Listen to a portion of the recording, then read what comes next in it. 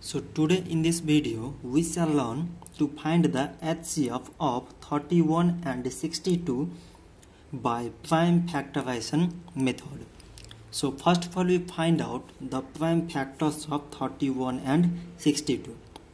So the prime factors of 31 are, it is 31 times 1 means 32, like as the prime factors of 62 are, it is 2 times 31 means 62 and 31 times 1 means 31.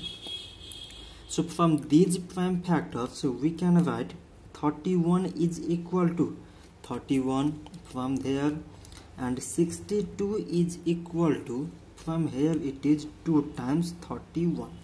So now we find out the common factors in these prime factors. So the common here is 31.